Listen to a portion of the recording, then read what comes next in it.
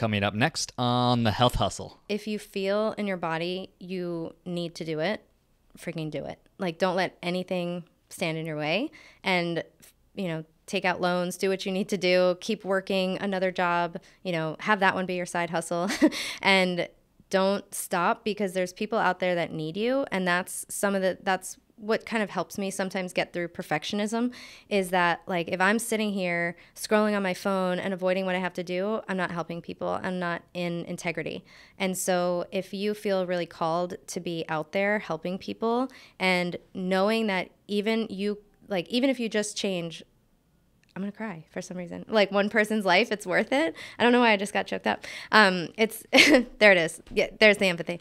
Even if you just change one person's life, I feel like it's worth it. And I feel like we all know something that is enough to help other people. Like, don't underestimate yourself, that, like, comparing, this person knows more than me. There's a lot of people out there that know more than me, but there's something that you have that's unique. Like, you can reach a certain person in a special way, and getting out of that comparison mind, like, focus on your eyes on your own journey, because you're wasting time. What's up, y'all? Corey here, and on this episode, I had a chance to sit down with Danielle Hamilton. Danielle used to be a speech pathologist, but now is a functional nutritional therapy practitioner specializing in blood sugar and hypoglycemia. She became obsessed with nutrition while having her own personal battle with PCOS, which she was able to reverse by learning about blood sugar and insulin. Danny is also the host of her own podcast show, which one of my favorite things to do is to bring on other podcasts. Her show is called Unlock the Sugar Shackles. Some of the things that we get into on this episode, though, are why she got into speech therapy in the first place, how she made the pivot into nutrition, some of her early mentorship moments, her deep-rooted empathy and desire to help others, creating shareable content, working for free, or should you not work for free, the rule of 100, a rapid-fire question round, and so much more. One last thing, if you're a health or fitness professional and you're having difficulties getting leads, one of the most common reasons that I see this is not having a well-defined niche. If you go to the link in the description, I have a free 3-step process that walks you through exactly how to get clarity on which niche is best suited for you and your business. Without further ado, let's go. Danielle Hamilton, welcome to the show. How you doing? Hi, I'm great. Happy to be here. I'm excited because we both have a history in allied health professionals and have managed to find our way out of it. And now here we are today doing our own thing. Yeah, really excited. It's so funny when you said, oh, you're a speechy. I was like, you have to know either somebody, a girlfriend was a speech therapist, somebody, you know something. Yeah. And so you were an OT. Yeah. What did you do in the OT world? My brother's an OT. I was outpatient orthopedics. I did a small stint in pediatrics, but honestly, like, it was not for me. That's a whole new world. Oh yeah. It was a soul suck. No question. Yeah, I did. That's how I felt about long-term care facilities, doing dysphagia, swallowing treatment, basically giving old people pureed diets. And it was mostly advocating for them. You know, the whole time I felt like my brain was turning into puree. And so I went back to working with kids, and that was, how many times a day can you sing the wheels on the bus and blow bubbles? And okay. I don't want to do that. Now, what's funny about that is I'll never forget, I did a pediatrics rotation at the Mayo Clinic in Rochester. And it was like one of the early things that we had to do was we had to sing Twinkle, Twinkle, Little Star. And I remember just like my soul leaving my body. I was like, this is so not me. No. Like, I do not want to sing this song right now. At all. It was hard to, like, I felt like every day I had to be a clown, and it took a lot out of me to do. And that wasn't the only clientele that I worked with, but it definitely wasn't where my heart was. No, for sure. I resonate with that a lot. Because you got into it because you would correct people's grammar. Is that correct? Yes. When I was a young child, maybe like 6 or 7 years old, I remember my mom was picking me up from a friend's house, and my friend's mom said something like, oh, you guys should have went here. I was like, it's I should have gone, not I should have went. And my mom's like, Danielle, you can't correct people. I'm like, but you correct me. And she's like, I'm an adult. You cannot correct adults. I was like, oh, okay. So I was just always tuned into like accents. And if someone had some sort of a speech impediment on the TV, I was very attuned to it. So when I heard of the profession of speech pathology, my mom's like, oh, why don't you do that? I was like, oh, okay, cool. That sounds fun. And I liked learning about the phonetics and the phonemes, but after beyond that, just the career was such a letdown, and how your salary was so capped and everything was so determined by insurance reimbursement, and you couldn't make more. And then you were salaried to try to get benefits, but then you always had to work per diem jobs. And it was like I was working all the time, paying off $100,000 of loans, and just wasn't seeing anything for it. I was just struggling. And yeah, and then that's when I had a breakdown in my health when I was at the same time working in the nursing homes. And I just kind of saw I was taking, 5 medications, multiple inhalers, getting all these allergy shots. I was a hot mess in my early 20s. And I just saw this like little dotted line to my patients around me in the nursing home. Like, oh my goodness, they have all these medications. They have all these diagnoses, but they're in their 70s and 80s. And I was like, if something doesn't change, this is going to be my future. And that didn't sit well with me. And I just knew that there had to have been another way.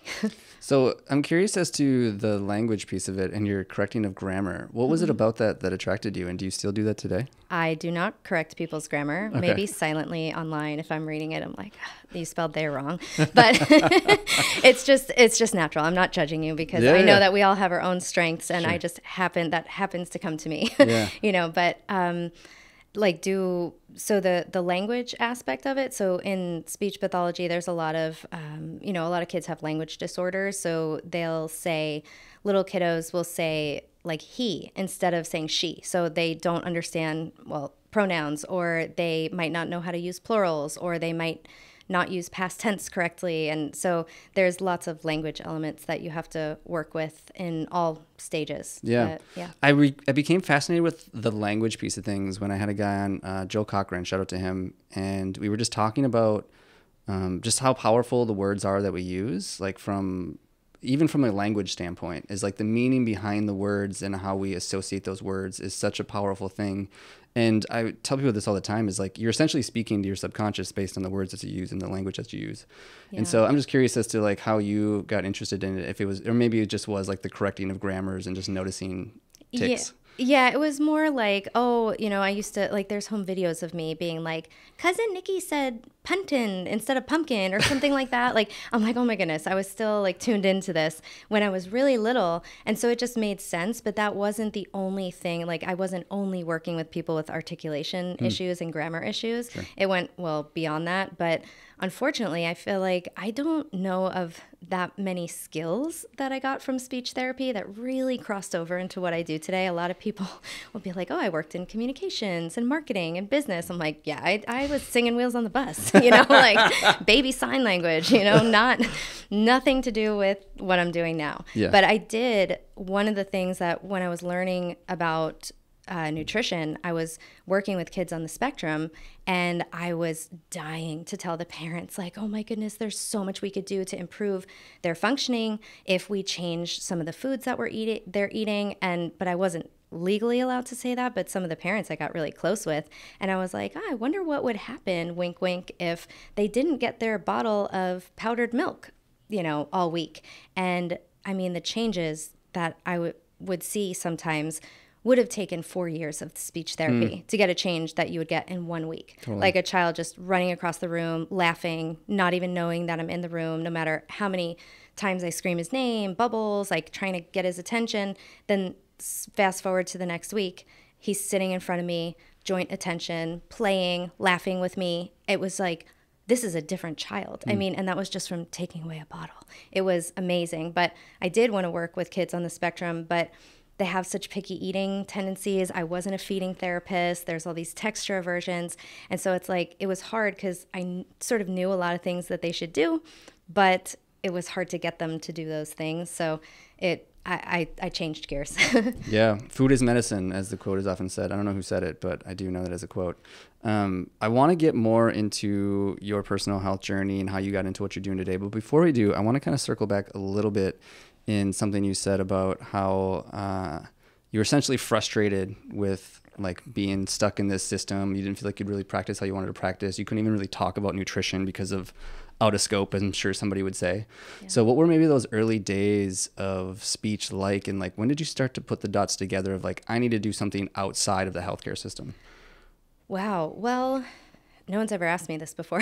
So I guess I started maybe if I tell a little bit of my journey, I'll find it. But I know that when I was in the nursing home, that's when I got a hold of Rob Wolf's book, The Paleo Diet Solution. And I read that book and I just was like totally mind blown. I wanted to shout it from the rooftops, like, oh my God, we've been lied to, and don't eat that pizza. It's like processed, it's whatever. Like I wanted to just save everybody, right? And so I was really excited. And at the same time, the paleo diet like healed all my asthma, allergies, sinus infections. Just, it was amazing at how much my health transformed from just switching to real food as opposed to processed food. And then I went to nutritional therapy school. I had still wanted to be helping people. And I was doing all these other sort of programs, but nothing official. But it was in 2018 that I finally pulled the trigger to go to nutritional therapy school. And it was once I made that decision, I was like, this is what I want to do. I can't wait to be able to do it. And it was almost like that's when my mind finally opened to the idea of, oh my gosh, I can do something else. But I had to work my way out of it because I was still having to pay, $1,000 in loans every month and pay all my bills. And I wasn't able to just quit it. And so I really had to build this whole thing up in the background. And that was really challenging because it was the more I stepped into accepting, like, I want to do something with nutrition and I really want to do this. I want to be the person with a podcast and an Instagram following, like all the other people who have helped me. Totally. I was just dying to do that. And every job felt so painful. And I switched jobs all the time because I just couldn't deal with them anymore. I'm like, maybe this next one will be better. Or it's just like, same shit, different pile. So it's a little more interesting for a second. But it was really just, it felt like, and especially because I couldn't really legally talk about nutrition, it just felt like for years, I was just being like stifled. Totally. That like someone was putting their hand in front of my mouth, like, you can't do this, you can't say this. And I'm like, I can help them so much more. And it was really hard to not be able to help people with all of the information that I knew. And it felt really unfair. I can echo your statement so ridiculously close. I literally just today posted about the 2 words that literally changed my life was a book that I read by James Altucher, and it's called Choose Yourself. And I'll never forget, I was working as an occupational therapist and I was looking for the next job or debating if I needed another certification or a different degree, and never really feeling like anything I was doing was really making a difference. I was stuck into a system. No matter how good of an OT I was, I never really felt like I could make more money or have a bigger impact. And it was like those 2 words, choose yourself, literally fundamentally changed me as a person. And it opened the door to the idea of like, maybe I don't need permission from somebody else to do the things I want to do. Maybe I don't need to play by this rule or this system or the game that I've been jammed into, and maybe I can take a different path. So I can totally get what you're saying. Yeah, 100%. I relate to that so much. And I also remember that one of the things that was a little scary for me was that I didn't know any entrepreneurs. I didn't know anyone who owned a business. And so I was just, my dad's a mechanic, my mom's a secretary. Like, that's what I grew up around. And, it's like, get a good job with benefits and, all these things. Like, I was doing better than my parents because I had a college degree, I had a master's degree, but I didn't feel like I was using my brain, and I didn't feel like there was anything. The harder I worked, it was just the harder I worked. I didn't get rewarded for that. So I worked so much harder in school because I was getting graded. And then I come to work and it was just my clients would show up and I would do the best I could for them, but I wasn't going and looking up stuff for them. And I didn't like that about myself. I'm like, I'm not showing up as this authentic version of myself who has all this integrity. And it was like, why am I not? It's like, because I'm in the wrong field. Like, my heart just wasn't in it. I was doing what I could. I really cared for my patients, but it didn't motivate me to do much more than that. And so, yeah, that not knowing any other entrepreneurs, not knowing how it would look, once I accepted it, I just knew that I couldn't not do it. And I was like, I know how to talk about this stuff. I know so much information that could help people. I don't know everything. And I only have a nutritional therapy practitioner certificate. I don't even have a license number or anything like that, but I know more than what some other people know. And just that, like, and honestly, it's just for me. Like, I need to get this out. So when I started my podcast, it was so liberating to finally be like, I can just yell into this mic, into the abyss. And the people who actually want to listen are going to listen. I'm not like sitting at a dinner table where people are like, please stop talking about this, you know? And it was like people who wanted to hear me. So that felt really good. It felt really aligned. And then just one more short story. I actually was, a while back, I found my old speech therapy badge from a job I had back in Florida. And I was looking at it, and it was sitting on the table. I was like, ugh, like weird memories. Like I got kind of like a chill. And, you know, I was thinking about the office that I had. There were no windows. And it was like, oh my gosh, I just didn't want to be doing that. And that day I had taken a nap, which was very rare for me. And I took a nap, and I had this like sort of like a lucid dream that I was back at work being a speech therapist. I'm like, how many days a week am I doing this? Like, I don't have time for this. I have a business to run. And I quit like on the spot. And I talked about it with my therapist, and we went into like, she's like, how did you feel? And I was like crying, like, oh my God, it felt so bad to have to do something that like my heart wasn't in, and not be able to help people. Like, I really just want to help people because I was suffering so much, and I felt like there was no hope, and I just don't want people to feel like that. Maybe it's codependency, maybe it's not. I do just want to help people feel better, and I think that at least people deserve to know information so they can make the best choice for themselves. So it felt really bad to not be able to do that for so long. Damn. Did we just become best friends? Seriously though, our stories are obnoxiously similar. That's so funny. Like all the emotions and all the mental games that you had to go through are the same hurdles that I had to go through as well. Again, I didn't even have anybody in my life that was an entrepreneur either, which I'm curious to that question, which, do you remember the first like business owner entrepreneur that you met? And I'll give you a second to think about that, because I'll never forget mine. He was a guy back in Minnesota where I used to practice. And he wasn't doing anything like obnoxiously amazing. He basically just he was fixing potholes in Minnesota because winter is a big deal. Potholes happen. He was fixing potholes, but it was his first business. And this guy was in probably his 60s. And he said something to me that I'll never forget. And this was like the first, what I felt like was like a legitimate business owner, entrepreneur. And he said, "This is the hardest I've ever worked, but the most fulfilled I've ever felt by my work."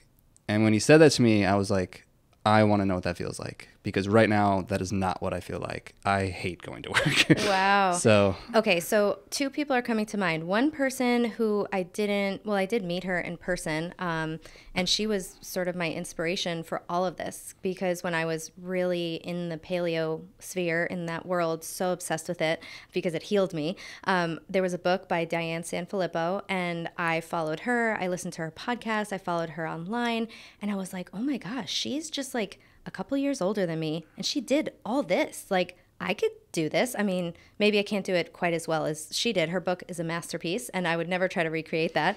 But I was like, all of a sudden, like, oh my goodness, I could do something like this. And I used to hear her talk, and just her lifestyle was so different, and she'd be coming to Austin. And I heard about Picnic through her podcast in 2012, and I was like, I have to go to Austin. That's where Paleo FX is, and that's where you can go to a paleo restaurant. And I've always had Austin like literally like pinned in my mind because of that.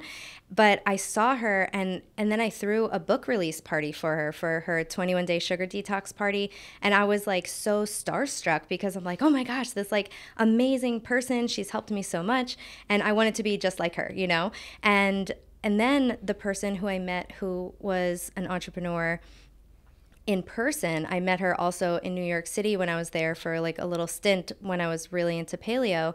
And she's a nutritionist, and she had her own website. And I went to her website being like, oh my gosh, this is so cool. Like, this is what I want to do. And I just couldn't believe that she was really doing it. So I felt this like sense of awe being in her presence, and also the feeling that, okay, if she can do this, I can do this. Like, there's nothing about what these people are doing that are so unattainable, you know, like, and I graduated at the top of my class, and I was like, you know what, I'm just going to have to figure it out. And that's what entrepreneurship is. It's like, keep trying to figure stuff out. Just, there's a problem, solve it, go to the next. That's what it is. So it's about not giving up, I guess. And yeah. And that person, that nutritionist, actually connected me with Molly Eastman, Yep. who you have interviewed, Yeah. and which is probably why I'm here in Austin today. So it was a whole little nutrition world. I love Molly. She's a vibe. Yeah, she is. She's one of the most high energy people I think I know. Yeah. I want to tap on the fact that you were getting around people that you initially admired, and then it made it feel more realistic to you. I think that that's drastically underestimated by most people. I think there's so much value in getting around those people and recognizing that they're just humans like everybody else, and anything you see them do from a content standpoint or a book standpoint or whatever it is attainable. And it feels it, but it doesn't feel attainable until you like get in their presence or you spend time with them, and then you're like, oh, they're like everybody else.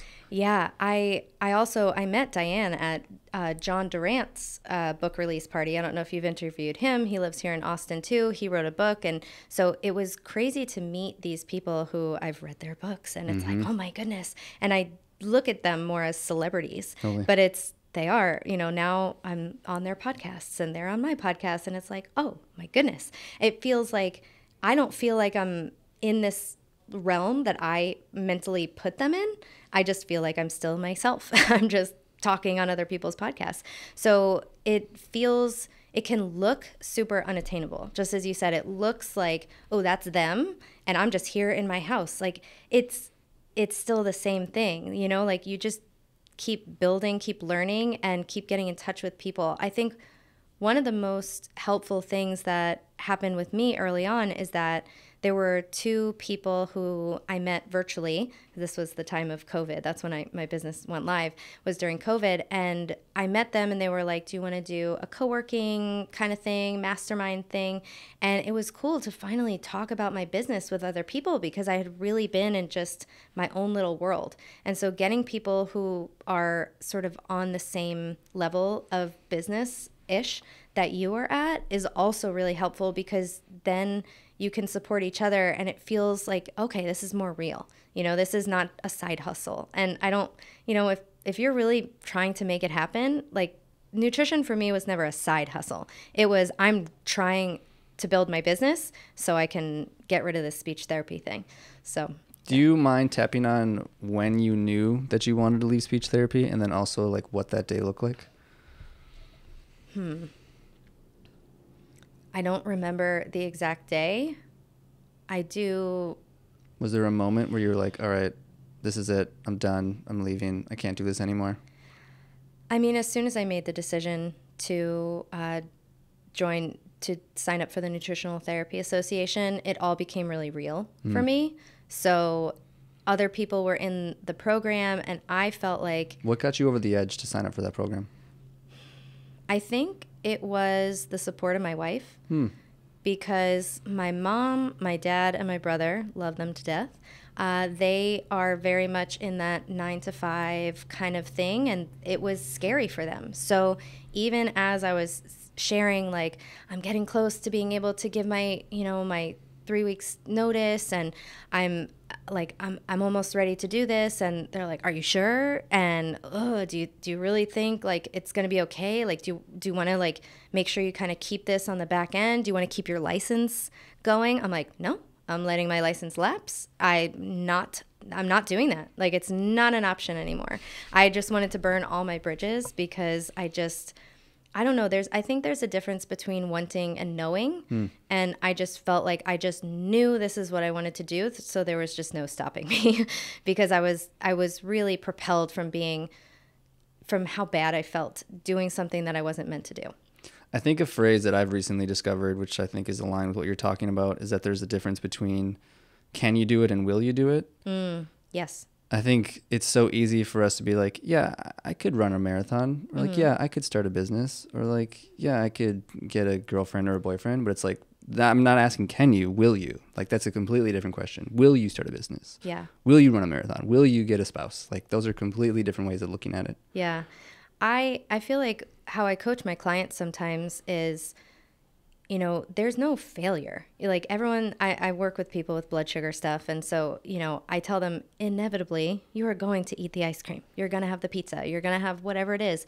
It's not a failure. It's only a failure if you stop and abort.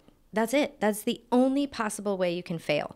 So if you just keep going, and one of the things that's the most helpful is when you have those moments where something didn't work out quite as well as you'd hoped, you have to learn from it. That's where it's like, okay, let's assess what went wrong, what went right, what would I do again?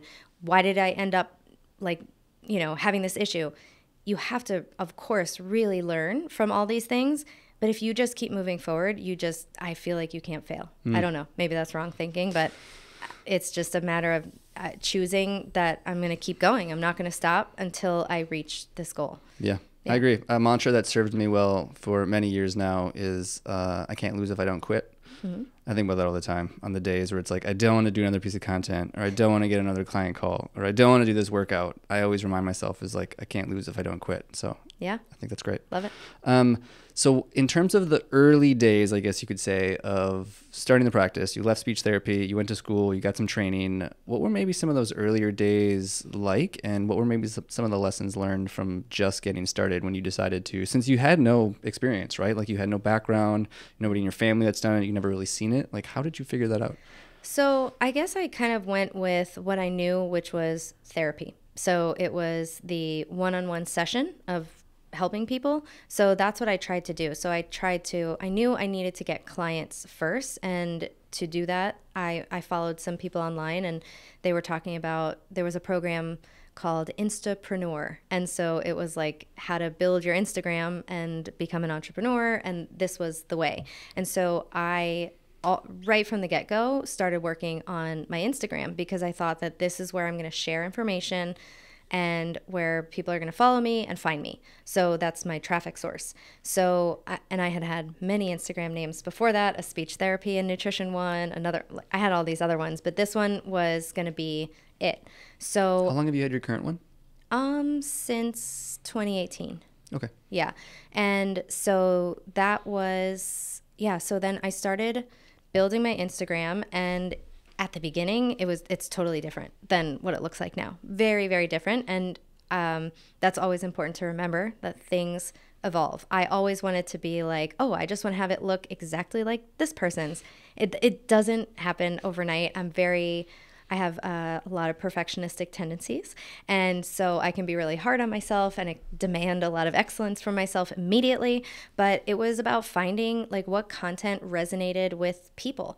And so one of the things that I think I learned right away was that I wanted to create content that was shareable, because the more people shared your content, the more people followed you. And the reason why someone would share your content, I think, is that it's either something that they heartily agree with, like, yes, I agree with this too, and I want to tell everybody that this is what I think. Or you just totally blew their mind of like, oh my goodness, I had no idea that being hangry and carrying granola bars in my purse were traits of blood sugar issues. Like, I always thought they were personality traits, not symptoms of blood sugar stuff. So I want to help sort of like blow people's minds and make them realize, oh my goodness, that's what connects all these things, is that my blood sugar? What? I didn't think I had to think about that. And so that's what creates this shareable content. And that's how I started growing my Instagram. And well before I had 10,000 followers, I had like 4,000 followers, and I was able to quit my job. So it really doesn't have to do with the number of followers you have, although that is a vanity metric that I still am concerned with. But it's really having to do with getting the right people and attracting the right people, and having those like loyal people who they are like, you read my mind. I feel like you had a camera in my house and you were following me and you said everything that I do, your story is my story, and they feel like you get them. And that's what I wanted to make people feel. I wanted to make them feel understood, seen, and that, hey, I was once there too, and I'm not there anymore. And you can also feel so much better. So that was a lot of what I did, was putting out this stuff on Instagram to help people not feel so alone. Well, you're one of the most relatable people I've ever met. I'd be curious, on a scale of like 0 to 10, no empathy, obnoxiously empathetic, where do you land on that scale? Oh, I'm so empathetic. I cry so easily on my coaching calls. It's a little bit much. Like, you know, those like highly sensitive people. If you look at some list, go on Instagram, find a post of traits of highly sensitive people. I'm every single one. I have been told by many people, oh my gosh, you're so sensitive. And then everybody in the room turns around. They're like, oh my gosh, yes. I'm like, no. So yeah, that sensitivity, empathy. Yeah, I really like people's suffering. Really, I feel it so much. And I don't want them to feel that way. And again, borderline codependent type stuff. But yeah. Somebody was telling me that it's common for people that get into healthcare to they basically want to put themselves in a position of need. That's why they get into healthcare, which I found really interesting way to look at it, is like they don't feel wanted, so they put themselves in a position of need. People need them, essentially. I thought that was really interesting. I probably fall into that category.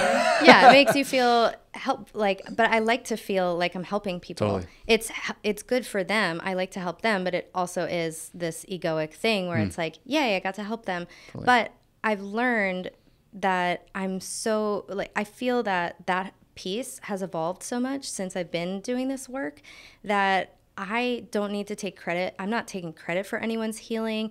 I just want to, what the whole speech therapy thing helped me realize is that at the end of the day, it's important for me to get this information out there. So I just want to reach as many people as I can with this information. And I want whoever needs it, whoever it resonates with, for it to land with them. And they can do whatever they want with it. I'm not stuck on, whereas in the past I may have been like, I really want you to take this advice. Now I really fully have this deep acceptance that you can only lead a horse to water. You know, as much as I want to help a certain client, she's struggling with, you know, self-sabotage, and it's just like, damn, you know, like that sucks. And I hope she gets help with the self-sabotage piece because I can't really help with that. But it's like, at least she knows, you know, what is, quote, some things that will help her. And that's where I can hang my hat on that. I'm going to apologize to the listeners. I'm going to ask them to stick with me for a second. Do you watch scary movies? No, I cannot watch anything scary, anything remotely that has suspense at all. At all. I could do a haunted house and like rides, like things that like adrenaline because it's over, but I can't watch anything bad. No. Okay. But you know me too well. So, you know my type. Well, I do, only because you're a lot like my girlfriend. And so a lot of the things that you're talking about and describing is very much so making me think of my girlfriend. She's a chiropractor, and so she's a total... We should hang out. Yeah. And not watch scary movies. Happy things, Disney movies. Okay, do you know what IMDb is? Of course, yes. So we were going through the list of like top movies, and I'm like naming all these movies that I love. They're like my favorite movies. She's never seen them. None of them. No. No. We haven't seen them. No, we haven't. And I was like, what are yours? And she's like, oh, like Moana or like Sing or I love Up, Sing. Or I love Up. I was like, oh my gosh. Yeah, Broadway. Yeah. Also yes. Nice. Oh my gosh. Yeah. Okay. I mean, I used to watch, there's a couple of movies that my wife will be like, you've seen that movie? Like Requiem for a Dream. She's like, you have seen that movie? I'm like, I was daring in high school. It was before I knew what I could handle. There were certain things, and now I'm just like, I would never choose to watch that again.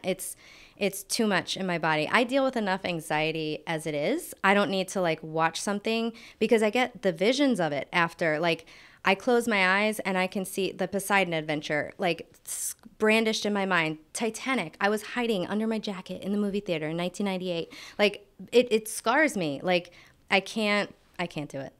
You're exactly like my girlfriend. This is crazy to me.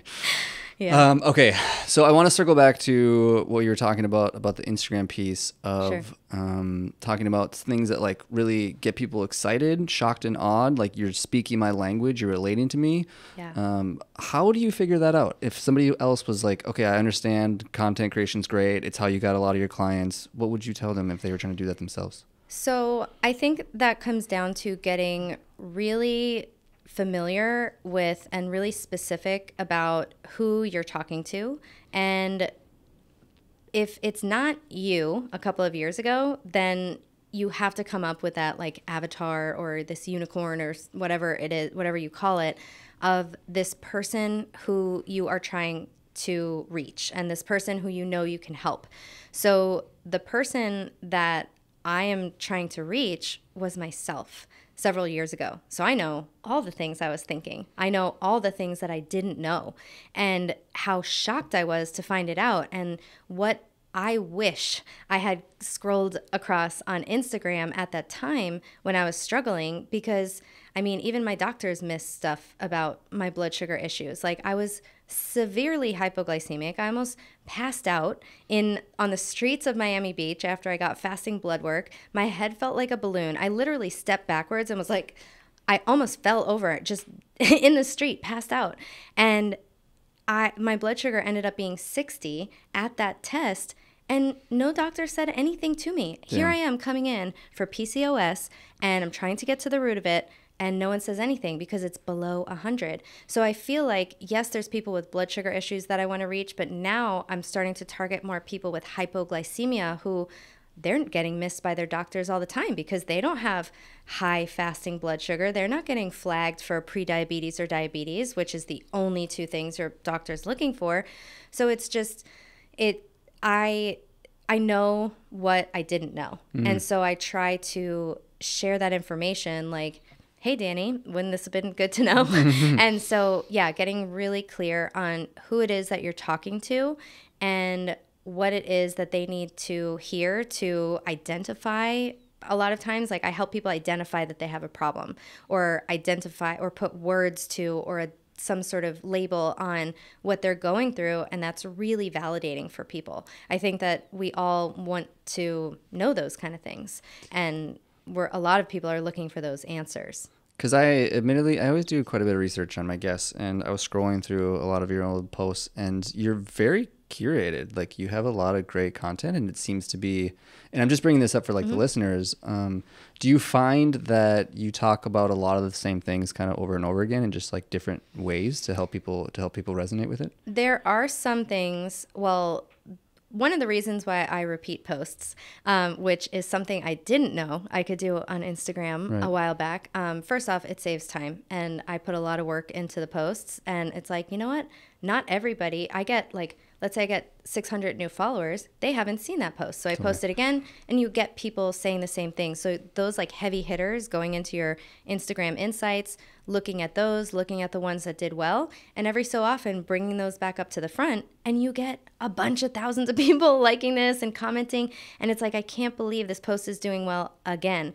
But I'm telling you, all the people who are seeing your account because of this stinking algorithm on Instagram, it's going to be different people every time. So I do find that I repeat themes because I think that if you don't do that and you're always trying to teach something new, you're actually not doing your audience you're not doing right by your audience, because there's specific principles of certain things that I always want to be teaching people. So a lot of things are like, for example, I want to be teaching about what are the early symptoms of blood sugar issues? What are the later symptoms of blood sugar issues? What are some numbers about, like, what would my numbers be? What should my blood sugar do after a meal? I want to help people identify, like, what is right? What is off? What is it that I'm feeling? And then I want to give support. So, like, here are some great foods that won't spike your blood sugar. Here's how I build a plate. Here, like, so giving tips, and then that's where I can kind of, like, if we're thinking about like a niche, I'm thinking about everything has to do with blood sugar, but also then everything can sort of, as long as I tie it into blood sugar, it's still relevant for my audience. So I have a whole program about optimizing your digestion, but it's called Optimize Your Digestion for Low Carb Diets. And it's because every person who I'm telling, okay, you need to eat more fat and protein, a lot of people do this and they're like, oh my gosh, I haven't gone to the bathroom in a week, or I keep running to the bathroom after my meals, or I feel I don't have a gallbladder, or this feel like I'm getting heartburn. So the change in what I'm asking them to do often leads to digestive issues, or there were digestive issues to begin with. And so if I say, like, you know, fat is your blood sugar's best friend, I'm going to post that. And then the next day, I'm going to post something like, here are some signs that you're not digesting fat well. And so I can talk about digestion and kind of pull that in and like sort of predict where my audience is going to go. And a lot of times you can get ideas for the next post to post, because you get all these questions in the comment. You post one thing and you think you've said it all, and then there's all these questions like, well, what happens if this, and I don't have this, and this doesn't work for me. And then so you can look at those things and just make another post about it. So that's sort of how you get to, like, you can create content, is that sort of proactive content of where you think they're going to be going. So I'm glad you hit on that, because I think most of the better quote unquote content creators that I know, I have found that they say the same handful of things. They just reword it. They write it in a different way. They find unique ways. They find unique perspectives. Maybe they change the video or the text, and maybe they turn it to an audio, whatever the case might be. I've just found that it's often you're iterating the same things over and over again, but it's not always going to resonate with everybody. So like tweaking it a little bit, changing it a little bit, or even reposting it is a good way to just show people of like, yo, I want to make sure I get this point across, and I'm going to take it from different angles. The other thing that is a really great thing to do is that was sparked from what you're saying is, if let's say I make a carousel post and it's about a certain topic, then I can make a reel about it. Then I can make an infographic about it. So you can make all different types of content. You can go on an IG live, talk about it longer. I could make a podcast about it. So you can have the same concepts and you can sort of flesh them out in different ways, in different forms of content. But the other thing you were saying, the other thing I wanted to say based on what you just said is that I also think that reminded me of people sort of sticking with like kind of saying the same things and like not doing too much, like not giving away, quote unquote, too much.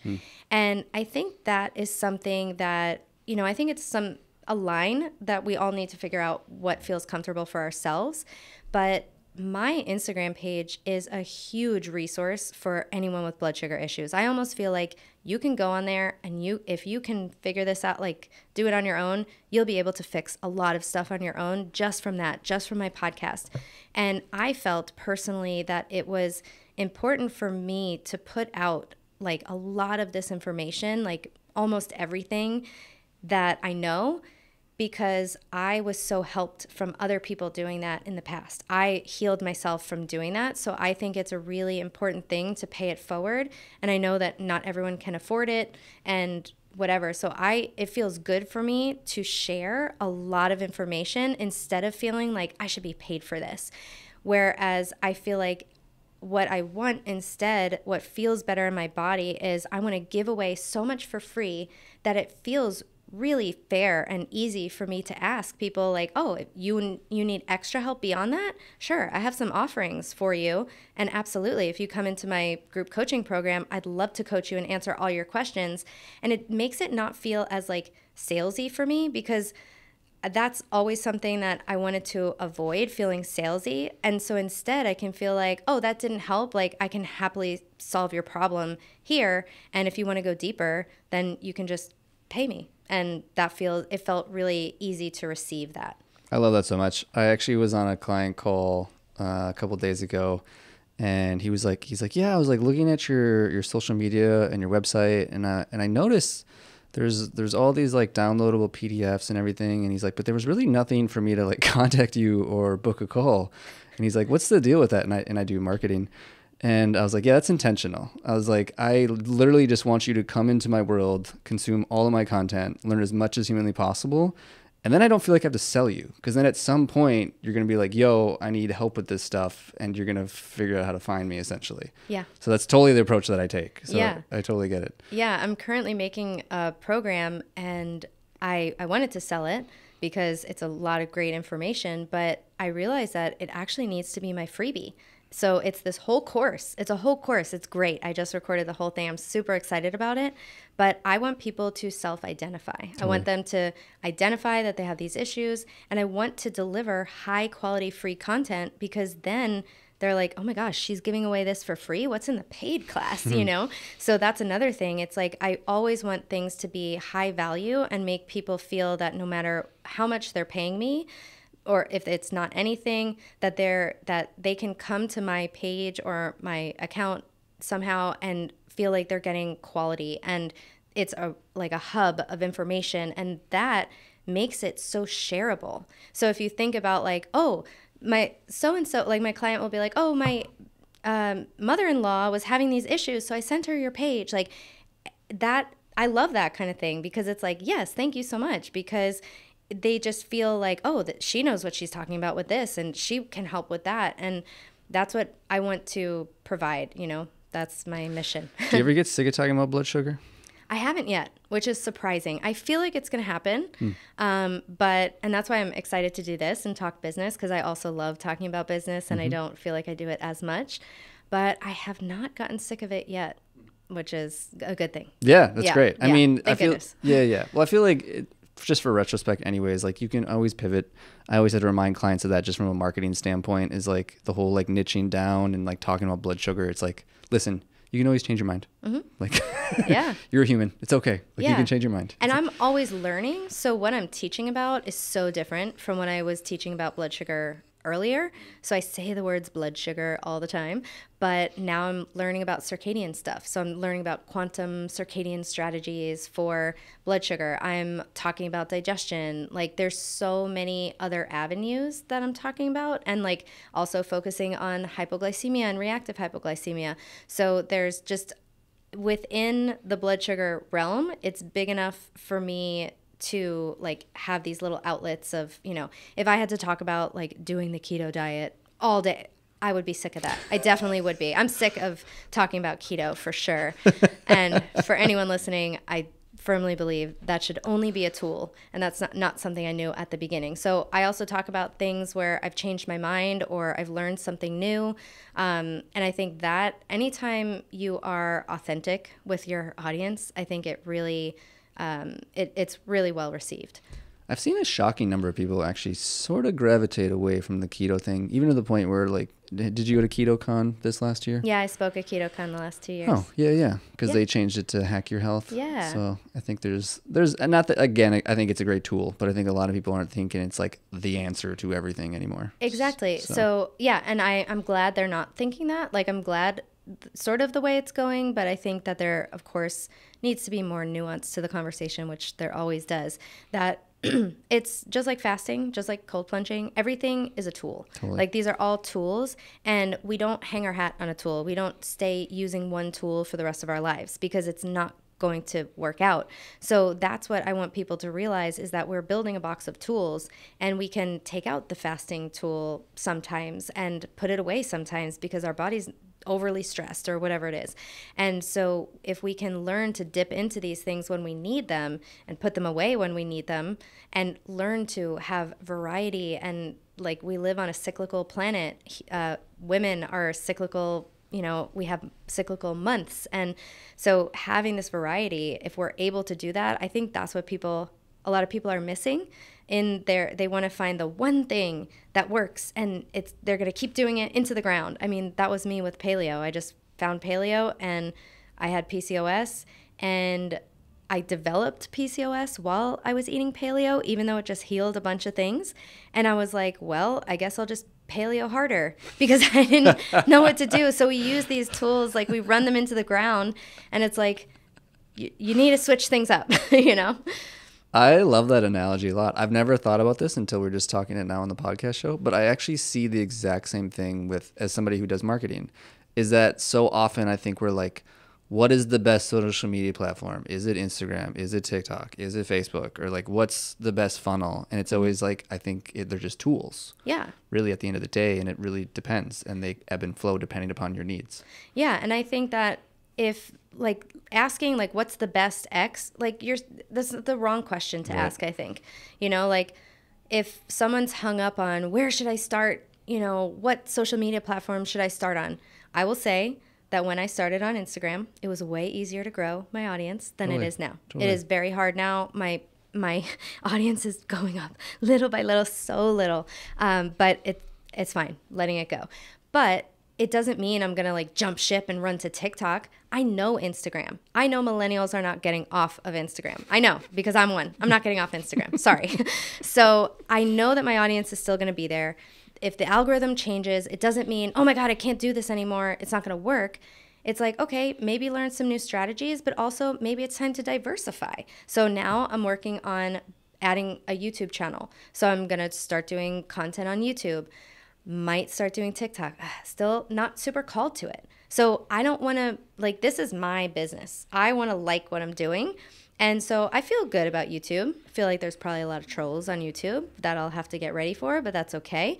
But otherwise, like, I don't really know TikTok. So just because it's like blowing up, it doesn't mean I have to do that because it doesn't feel good for me. Totally. So it's like, also go with what feels right to you or what you know. If you know Instagram because you've been on that freaking app since 2012, then stay on Instagram. Make an Instagram account. I also really like to make infographics. I like to make carousel posts. I like to have the written word. I'm not as much into video because that means I have to take a shower. Oh my gosh. You know, that's a hashtag entrepreneur working from home problem. It's like, I have to get ready and do my hair. I will do that once a week. No, twice a week. I'm just joking. But I'm just saying that there's like certain types of content. Like I could get lost designing in Canva all day. That feels fun to me. I haven't outsourced that yet because I really like it. Totally. So if there's certain pieces of your business or certain things that you're sort of more drawn to or an app that you use that you know about, go with that. Don't go for like the best one just because everyone says it.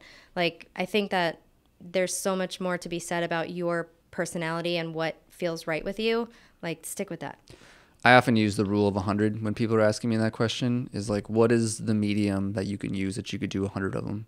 Could you write 100 blogs? Could you do 100 videos? Could you write 100 posts? Could you do 100 Canva infographics? Like what is the one that you could do 100? Great. And then even then after the 100, you can reevaluate. Did you love it? Did you hate it? Maybe it didn't work. Maybe it did work. So I like that rule for that. Yeah, it's a really great rule. Yep.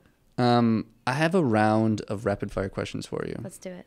It's whatever the first thing is that comes to mind. Okay. What's your best business advice? Oh, Lord. Threw a big one at you. I think getting your messaging right, that it's not too jargony. Okay, this is one thing I learned from speech therapy. I used to try to have to talk to the parents, and I had to not use jargon when I was talking to them about, lateral lisps and phonetic processes and all the phonological processes. It's been a while. So speaking to people in a way that they hear you, getting your messaging right, not using things that are over people's head. Like I'm talking about insulin and blood sugar. It's hard to understand. That's why I didn't learn about it to begin with, because it was boring and hard to understand. And I have tried to make that as easy as possible to understand so people aren't like glazing over when I'm talking. They're like, oh my gosh, this is so interesting. I want to get a CGM. Like I want to pay attention to this. They want to do it. They're excited about it. So getting that messaging right where you feel like the right people are hearing you. Good advice. What's your favorite part about entrepreneurship? Not having to take showers. Not having to wake up to an alarm, not having to I thought about this the other day. I'm like, I'm in my kitchen. It's 10 a.m. having a slow start to my morning, and it doesn't matter. Like, it's so cool to not have to be anywhere at a certain time. It's really freeing. I haven't had an alarm for years, with the exception of when I had to travel back and forth from Italy and not miss a flight. But that's a whole nother game. Yeah. When are you the most productive? This has been a hard thing for me to figure out. Getting out of mold when in my Florida house has really helped my brain be on. I didn't realize how dulled it was. Because of that, I was noticing allergy symptoms, weight gain symptoms because of what it does to your leptin. But it was also totally, and my wife said, it just made everything hard. It made everything feel like a chore. So now that my brain is back online, I would say that I'm probably most productive. Is that what you said? In the late morning. And I also really like my treadmill desk for increasing productivity. Really helpful because then it makes me feel like I'm working, right? Like I'm not sitting and like accidentally being on my phone. I'm more like, okay, I'm walking, like what do I want to get done? Because I've made that decision. So that's super helpful. Have you heard of lateral eye movement? Only with like EMDR therapy, but I know that it comes from walking. Right. Yeah. I've always thought, and we don't have to dive into this, it's just a random thought with Corey moment, but I've always thought that one of the benefits of going on a walk is the lateral eye movement of things going by you, and it gets your brain moving forward. I always wondered, they should make like a treadmill that has like screens. Yeah. Right? Like stuff going by your eyes, like as if you were actually walking. I'm sure someone probably already has or is figuring that out now, but I don't know. Random thoughts, Corey. Who is your inspiration? Who is my inspiration currently? Mm-hmm. I don't know. Well, I know that my past inspiration was Diane Sanfilippo. She was really inspirational for me. Now that you're buddies, you're kind of like... Well, yeah. Which is fine. It could be yourself in 5 years. I don't know. I mean, I'm sorry. I just don't have an answer for this. It's cool. one. Yeah. What's your best marketing advice? Marketing? I don't know about marketing. This is, I don't know. I don't really know about marketing. Do I know? What do I know? I would say yours is obviously more the content realm. So I would say probably empathy, listening, paying attention, creating a message that actually resonates with people, getting people to feel something. Yeah. I'm just speaking for you. Yeah, I don't know. Like, literally, there's so many things I don't know about business. Like, I don't know what falls under marketing. Content, running ads, emails, videos. Okay. Yeah, I think the making content stuff and, like making people feel seen and heard. I totally think that's, I figured that's what you were going to say anyway. Okay, So, yeah. Tell me one secret or something most people don't know about you. Me? Que habla español. Oh, okay, there we go. Did you learn that as a child or what? No. I studied abroad in Buenos Aires, and I just took Spanish in like middle school and high school, and then I got a dual degree in speech language pathology and Spanish. And so when I was in college, I got that degree in Spanish and had to take all these classes. Like I had to take like Historia y Cultura de Latinoamérica. And like I had to write poetry and term papers and all these things in Spanish. It was like doing like an English lit degree in Spanish. It was insane. I was like, dude, I just want to learn how to talk. Like I just want to have a conversation. And then I lived in Miami for 12 years, and that really helped my ability to speak. That's cool. Yeah. So yeah, and I could do a lot of accents in Spanish. So like I could do Cuban, Mexican, Argentinian. So. And you learned this by working in Miami? Yeah, a lot of it. Working in Miami, studying abroad. A lot of friends who spoke Spanish. I have some good friends still in Ecuador. So yeah. I have so many questions on that, but we got to keep going. Okay. What would you change about yourself? What would I change about myself? Mm-hmm. Ooh, I wish I was a little bit taller. No, I'm only 5 feet, but that's fine. I'll stick with the 5 feet. I wish that it's getting better. I wish I had a little bit better ability to focus. So that's something I'm actively working on changing, and I'm doing better. Again, the mold, not being in mold helps, but I feel that so many times I procrastinate due to perfectionism and also some tasks that just feel too big. And so I have trouble focusing and like knowing what time I'm going to be most productive and things like that. So that's kind of, it's held me back a little bit, and I'm working on it. So hopefully I can come on again as a changed person. It's good self-awareness. That's all I can say about that. When were you the happiest? I think the year that I moved back from, I think 2 years are coming to mind. The year that I met my wife, 2018, when I went to nutrition school, like, and I was super excited about just like changing careers and everything I was learning. I loved the school. It was very aligned with what I was doing. And then a year in 2014, when I had been in New York City I lasted like 6 months. It was really like a dark time in my life. And I came back to Miami, and that's when I found out who I was and what I liked. So I was really into nutrition. Prior to that, I was like really into, this is something people don't know about me.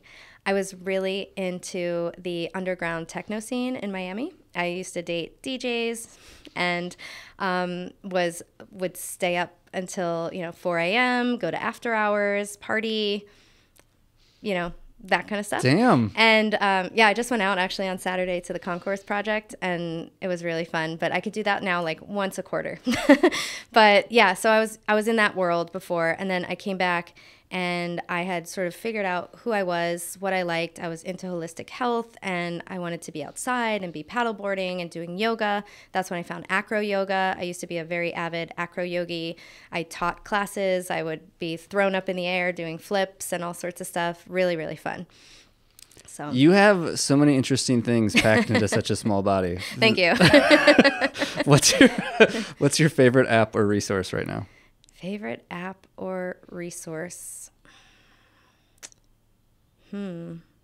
Asana, my task management. Oh, yeah. I've been, I had to, pay my online business manager to set that up because, even though I'm an Enneagram 1, we're supposed to be organized, but I didn't get that gene. And I'm organized in my house, but not digitally.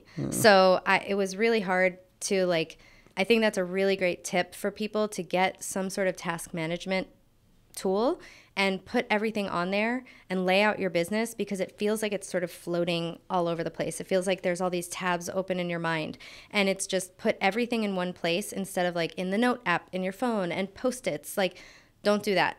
Get it all into this virtual filing cabinet. That's where I feel like that's where my business lives. And it's been really helpful. My whole team is on there, and it's great. The other expression I've heard from that one for anybody listening is it's called a second brain. I can't remember who coined it, but essentially that's the philosophy behind it, is basically taking all this knowledge and information and putting it onto, whether it's a Notion or Asana or whatever your app is, but having a second brain, I think, is really important. You've only been in Austin for 2 months, but what's your favorite part about Austin? And you can't say the people. I really enjoy doing walk and talks. Oh, yeah. So I love meeting up with people and walking.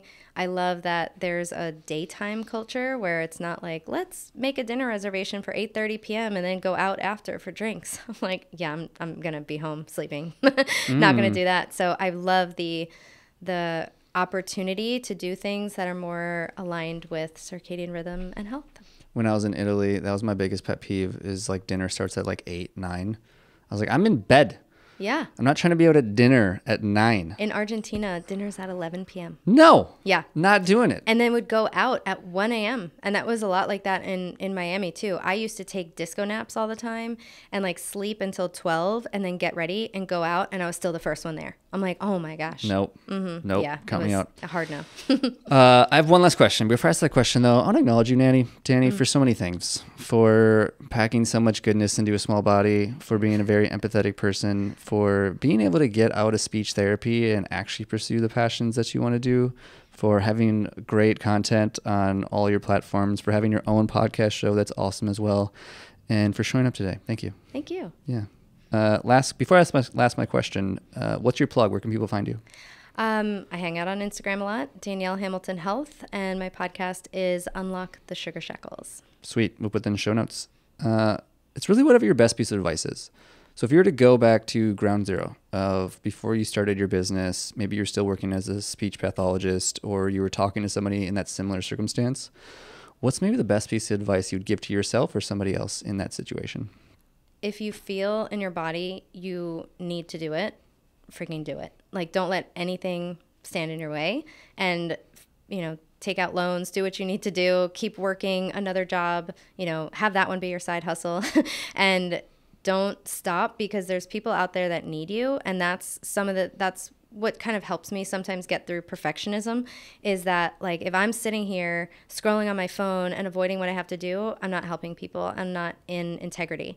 And so if you feel really called to be out there helping people, and knowing that even if you just change, I'm going to cry for some reason, one person's life, it's worth it. I don't know why I just got choked up. It's there it is. Yeah, there's the empathy.